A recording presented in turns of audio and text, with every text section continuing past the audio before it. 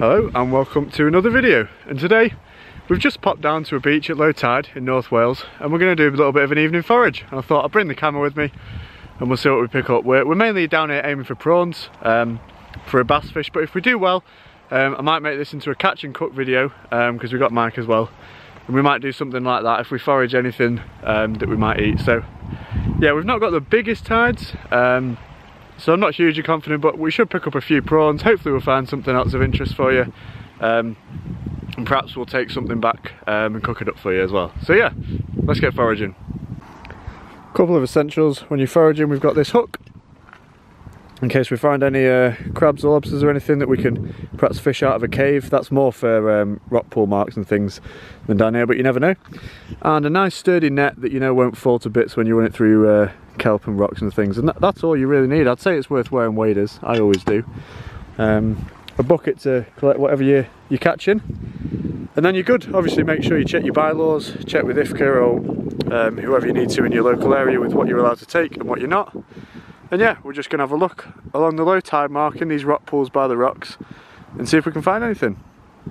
If you're a YouTubing forager as well, always make sure you've got a waterproof camera case, because I made that mistake before.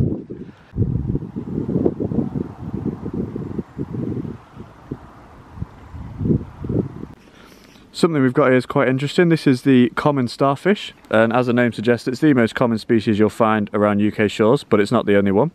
They get a lot bigger than this, but this is obviously a juvenile. And these guys actually eat shellfish, most specifically mussels. And what they actually do is exude their stomach outside of them. It goes between the cracks in the shells, and they can actually digest the mussels from the inside out, which is really interesting. A lot of you guys might fish for flatfish if you watch my channel, and you'll often fish for place on mussel beds. These guys actually can decimate a mussel bed in great numbers quite quickly. So if you're fishing for place and you suddenly notice the fishing go downhill, it's often because these guys have got on the mussel bed and started eating all the mussels. So just a point of interest, but I found them quite interesting. So we've actually got a few species of fish as well, which we've retained just to show you. The first one is this, which is a little species of rock pool specialists known as the longspinedseascorpion. There's two types of scorpionfish in the UK, the long-spined variety, which is this one, and another species called the short-spined-seascorpion. Now, confusingly, the short-spined is actually a larger fish than this one, the long-spined-seascorpion, which doesn't grow as big, but they do get a little bit bigger than this. We're going to release this one. We have absolutely no use for it. If you were really tight, you might use it for a live bait for bass, but we've certainly never bothered. Really nice little fish. They actually can have a huge variety of morphology in terms of the colours and the patterns on them, but yeah, nice to see. We'll pop this one back. So we're just down here on the beach looking for a few lake prawns or cockles or things to have a forage, and we found what looks to be a dead shore crab here. It's not in fact a dead shore crab. If you pick it up and open it, it is in fact the exoskeleton of a shore crab which has shed its exoskeleton and come out as a soft crab, or a peeler is what we call them for bait. And it's gone on and then it's sucked in some water, stretched its new soft exoskeleton, which it will then hide under a rock and harden. So I would imagine that under one of these rocks here there's a lovely soft crab, which would be a perfect bass bait, but that's not what we're after today. So we've got some winkles down here. These are, you can eat these. This is a dogwhelk. They're a predator of barnacles. They've got a hard rostrum, I think it's called, that they can poke out and grind through the shells of barnacles and eat them. This is a whelk. These are commercially harvested species around here. I actually see a lot less of them nowadays since people have been whelk fishing, but they're shipped off to Korea where the market value is very high. It'd be interesting to see if there's any knock-on effects of that, because large hermit crabs use these for their homes. So it would be interesting to see if there's a decline in these shells over time from the new fishery. Well, you'd expect that to have a knock-on effect on the hermit crab success, but who knows? One of the intricacies of the foreshore. So the second species of fish we found, which these two species are the most common you would expect to find foraging in this way. This is a species of fish called a shanny, which is very lively. Now this species grows a lot bigger than the long-spined sea scorpion. You can find some actually quite large, and again a really nice pattern species of fish. They get really dark, really light ones, and they can have lots of different patterns on. And this species, unlike the long-spined sea scorpion, can actually survive a whole tide's length of time out of the water, so long as they stay moist. So if you have a rock that doesn't actually have any water underneath it, but it does have kelp, any different kind of macroalgae that will hold that humidity and keep the fish quite moist, they can survive out of the water for that whole tide until it comes back in and picks them up. Great little things. So we've just found a soft crab here. It's not quite a soft crab as such, but it's what we call like a crunchy. So if I bring that over to the camera there, you'll be able to see that. One sec. I'm just going to focus on the camera sleeve. There you go. You'll be able to see that the shell is actually soft. You see that popping back there on the camera? So it's very thin and it's very papery and very. This crab isn't, so you can see it's got no aggression, so it's not in the mood for fighting, because these claws will be so soft that they'll just crumble as soon as it tries to pinch me.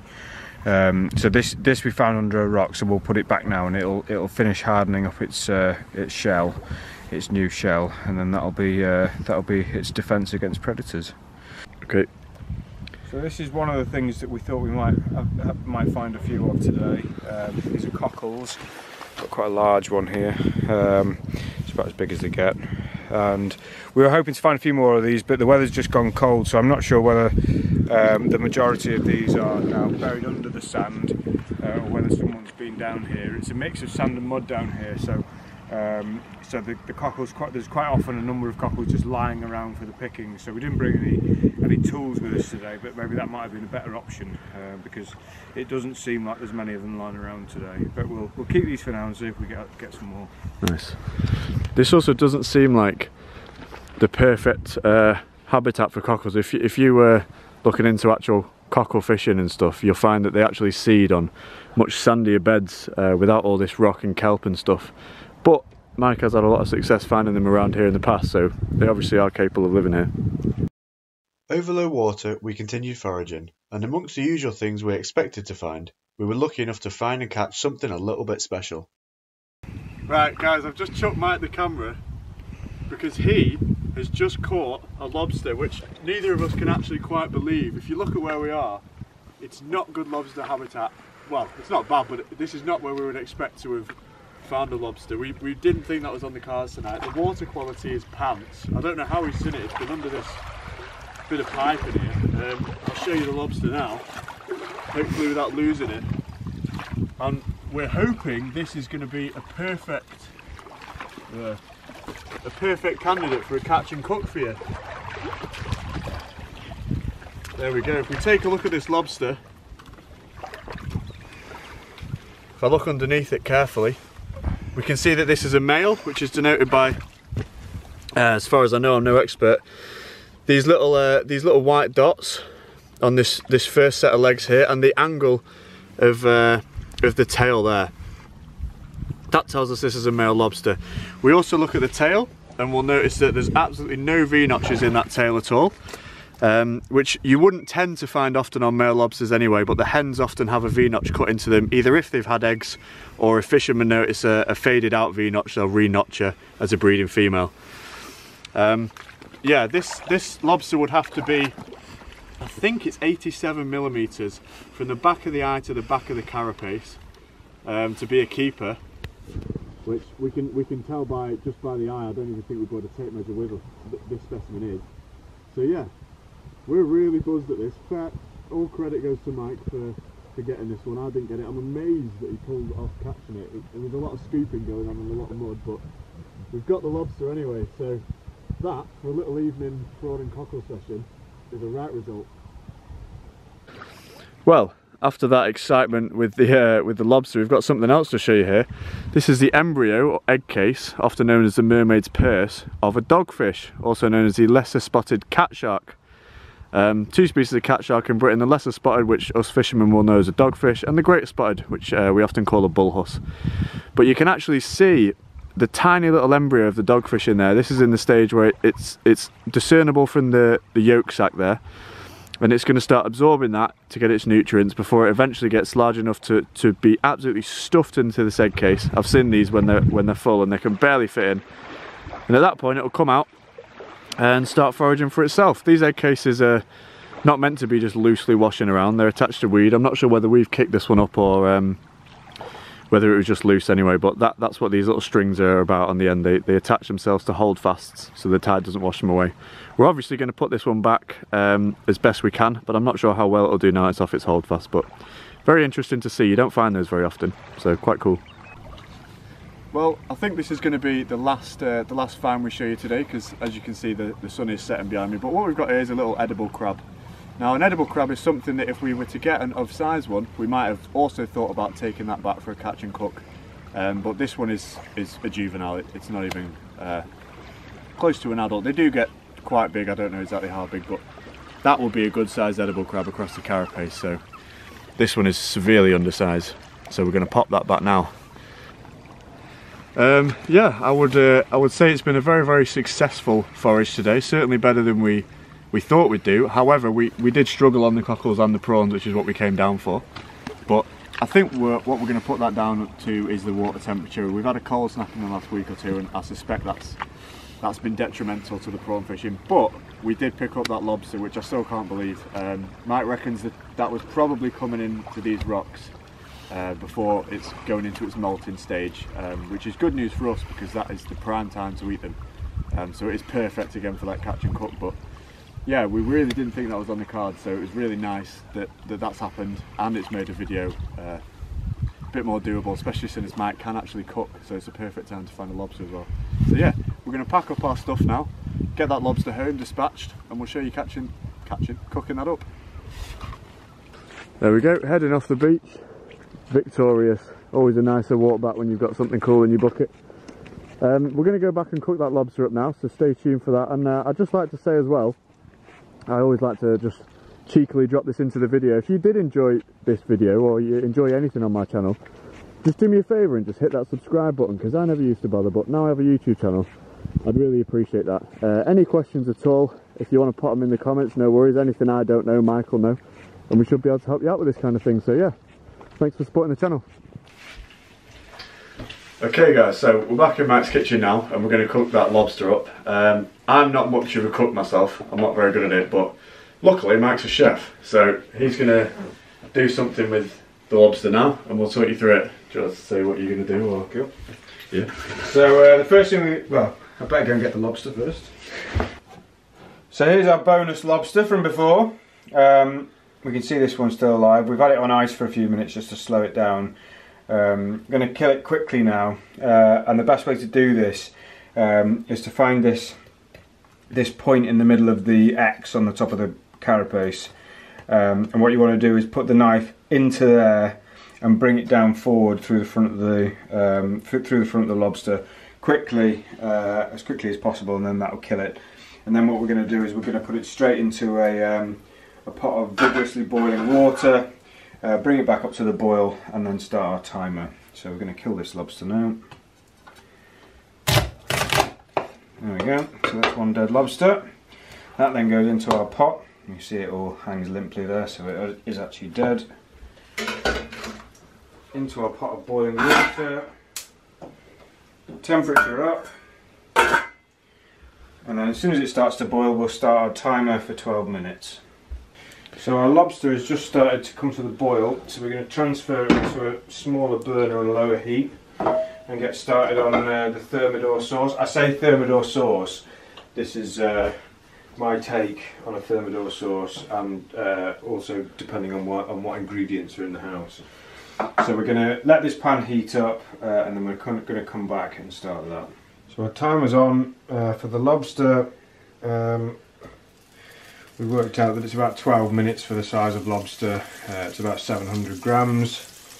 Oh, we did actually measure the carapace just to be on the safe side. It's well over legal landing size at 95 millimeters. So we're just gonna, we've got a nice piece of butter here, about 50 grams. So we're just gonna let the milk part of this evaporate off. And over here we've got one shallot which we've got in fine dice. So we're just going to sweat this off till it's translucent and soft. And after that we're going to add some parsley and some tarragon. And this is someone that all the purists will hate me for. But we've got some fine diced sweet red chilli there. It's not very hot. Just I had them lying around and I fancy them in the dish. So there we go. Foamed off with the butter. So in with the shallots.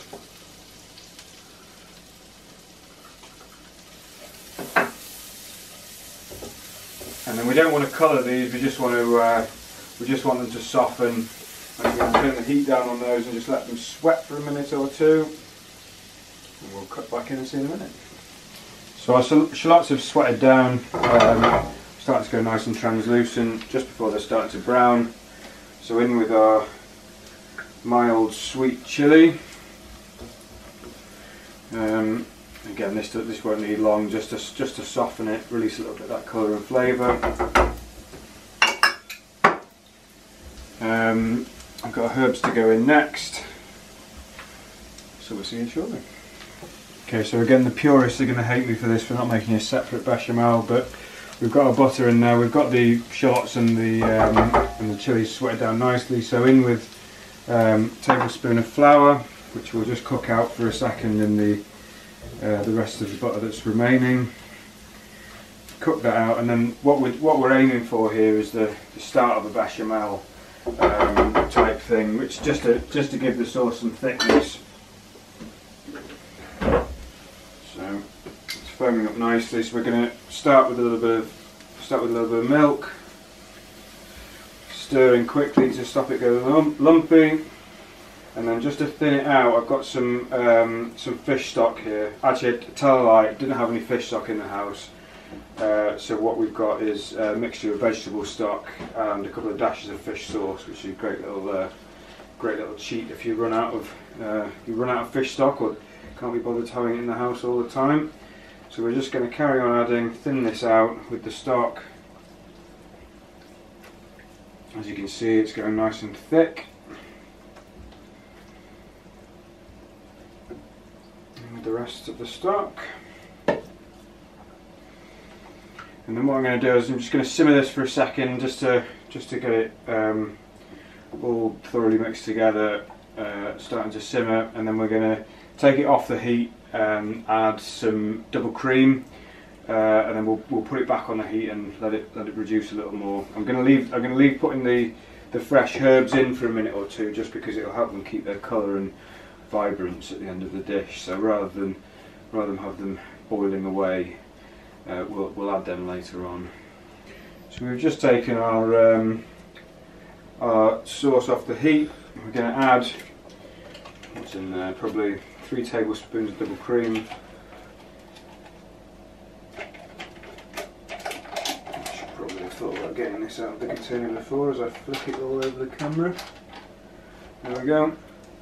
Stir that in off the heat, and then basically we're gonna reduce this to a consistency where it'll hold together as a nice thick creamy consistency, which we're going to use to bind the lobster tail and claw meat with later on. So get that thoroughly stirred in, and then once it's stirred in, I'm going to get that back on a low heat, put it gently to simmer. And bring it down by, probably don't need to reduce this by that much, but bring it down by, I don't know, 20%, and then we'll see you shortly. Okay, so the timer's just come off for our lobster. So we've got a bowl of cold water here. You should really use ice water to cool the lobster down, but because we'll be heating it up in the sauce again when we grill it, I've actually taken this off a minute or two early. So I'm not concerned about it overcooking. So we'll just lower that into the cold water, help it cool down quickly and stop cooking. I will actually run the cold tap on top of this just for a minute or two, just to help it cool down. And what we'll do is we'll leave the lobster to cool down, then we'll show you splitting it in half, how to get into the claws, and then we'll finish the sauce. While we're here, while we've got the sauce, I'll just turn the tap on. while we've got the sauce going here, this is reduced down a little bit now. As you can see, it's a nice thick creamy consistency. Realised that in our haste we've poured ourselves glasses of wine but forgot to add some to the dish. So again, apologies to the purists out there. Having just tasted it, I don't feel the need to add any wine now. Absolutely delicious, rich, lovely. So we're going to leave that just as it is. It can come off the heat now. We'll let it cool and then we'll finish it off. Okay, so we've got our sauce here, which we're just going to add our handful of parsley and tarragon to. Stir that in. Just remove the little bit of shallot skin that got into that somehow. And then we're going to add, for colour and flavour, the recipe actually calls for English mustard, but I've only got English mustard powder, so that'll have to do. So a teaspoon of English mustard powder, well, heaped teaspoon and a bit of English mustard powder. Give that a good stir up. And then this will be the binder for our lobster meat. Lobster's just cooling in the background now, so the next thing we show you will be opening that lobster up and getting the meat out. I'm just going to add another little bit more English mustard there. Hasn't quite got the colour I want it to yet, but we're nearly there. Okay, let's give it a little taste. Nearly double dipped. Stopped myself just in time. Oh, lovely. And then the final, well, nearly the final bit of the sauce is get some parmesan. So we've got about 50 grams of grated parmesan there. And what we're going to do is just save a little bit of the parmesan for the top, and I'll probably grate a little bit of mature cheddar in with that, just to spread on top of the lobster when we give it its final grilling. Okay, so our lobster been chilling, so to speak, in its bowl of cold water. So we're now going to finish prepping it to remove the meat from it. So a lot of people prefer to cut a lobster open from the underneath. Gives you a bit more control over it with the tail trying to curl back on itself. So you started to cut before when you killed it. So you're going to just finish that. So push strongly on your knife down the middle line, lean on the heel of it if you need to, and then that will split your lobster into two halves. So that's how we deal with the body. The claws slightly differently, probably slightly easier to twist these off before you cut the lobster in half, but we'll break the claws off and we'll show you how we extract the meat from those as well. There's our two claws. We've got the crusher claw there and the cutting claw. So this one's much more power.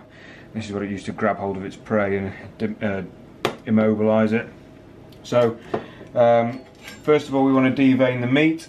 So starting at the back here, just with the tip of your knife, just pull out this little vein of gunk.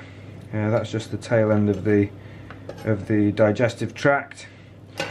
So we can then get your thumb in there and just pull the whole tail meat out.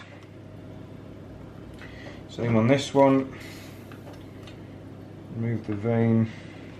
Not a vein, of course, but intestine. Okay. And then out with that one as well. That's the tail meat, nice and simple. Forward of this area here, we've got all the mouth parts and the stomach sac, and we're going to get rid of that. This here, this browny green, sludgy looking stuff here, this is actually the tamale. This is how lobsters store their fat, similar to a liver. So this is full of flavour, so we'll scoop this out and we'll put this in with our sauce, which is still cooling at the moment. So that's the main body of the meat out. We've also got some meat in the legs here, which you can break these sections off and roll them with the rolling pin and get your little bits of meat out of those. I'm not too worried about that. What I'll probably do is I'll just smash these carcasses up anyway, and I'll boil them, make a bit of like a lobster stock, and that can form the base of a variety of dishes like a prawn bisque or anything like that. So we've got these lovely claws here, full of meat, but quite difficult to get to. And the only way to get around that is to smash them. So back of a nice heavy knife. That's probably overkill. I'm a bit out of touch, so that one was a bit heavier than I'd like. You don't want to do it too hard, because what you don't want to do is you don't want to force loads of fragments of shell into the meat. That's actually worked out quite well. And you can see now that this. So normally these shells, well, not all the time, but these shells can quite often be very, very difficult to break. And I would suspect, seeing as we thought this lobster was on its way into the shore to molt anyway, it probably makes a bit of sense, because this shell is a little bit thinner than you would normally expect. So it's started to extract the nutrient back out from its shell, make it thin and make it easy to molt from. So we can pull out this little tendril of meat here from the lower part of the claw. This is the main claw meat, and we'll shred that up in the sauce. And just be aware of this piece if it becomes detached. This is quite unpalatable to find in your mouth when you're eating the lobster. So that's the lower part of the claw removed, cleaned of meat. So we break it apart at the joints, and then you can either smash each joint, or you can use a little skewer to poke out these pieces of meat from in between them. It's a little bit fiddly, but you get the hang of it quite quickly. So there we go, there's a bit of the tail meat there. So if we poke that through, sorry, tail meat, not tail meat, the middle claw. There we are, so there's a nice chunk of meat from that middle claw. Add that to the rest of it, and then one more section here. I'll probably go and get a little skewer to, oh no, there we go. Out it comes. This is just material that's come out of the lobster, the fluid that's come out of the lobster and congealed during boiling, so no value to that. But this is what we want, the nice shreddable sweet lobster meat. There we are, so that's how you get the meat out of a lobster. The next time you see us, we'll have broken this up, we'll add it to the sauce, and we'll start the process of stuffing the lobsters. So we've got our sauce here that started to cool down. This is the tamale that we've just added. You can see it just looks like a relatively unappetizing browny green goop, but you won't see that once it's served into sauce. Just gonna mix an egg yolk in here, which will again add for a bit of colour and help it to come together once it starts to be grilled. So we've separated the meat from the lobster here. We've chunked the. We've ripped the claw. We've ripped these bits of claw up to bite-sized chunks, and then we've got these sections of tail that we've chopped up. So then that all goes into here. Give it a nice mix around. You can see it's a nice thick consistency, which will hold together. And then what we've done in the meantime quickly is just given these a clean out. We've removed all the mouth parts and all the digestive systems and the stomach sac, etc. Just giving them a quick rinse out. So these now are just for display purpose really. And what we're going to do is we're going to line up this this lobster meat into the shells, alternating claw and tail. Pour the rest of the sauce over it so it fills. Grate a little bit of cheese over the top, and then grill it for about 5 minutes just to give it a bit of colour on the top. In the meantime, I'm just going to put some fries in the oven, and we're going to have a very bougie dinner this evening of lobster thermidor and skinny fries. So we've overdone it a bit with the sauce, and you see some of it start to run out down the side of the lobster shells, but I wouldn't worry about that. All the lobster meat is contained within the shells, so we're going to just give it the rest of the cheese that we grated before. Nice and full. You can see the lobster meat all stacked up in the shell there.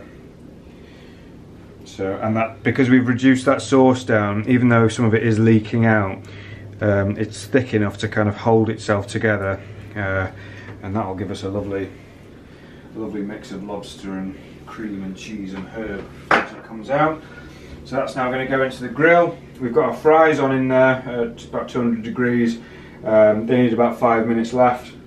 What I'm going to do is I'm going to put them on the lower shelf, turn the grill on, and then we'll leave the lobster on the top shelf about 5-6 minutes until it's got a nice colour. That should be enough time for the fries to finish, and then we'll see you with the finished product.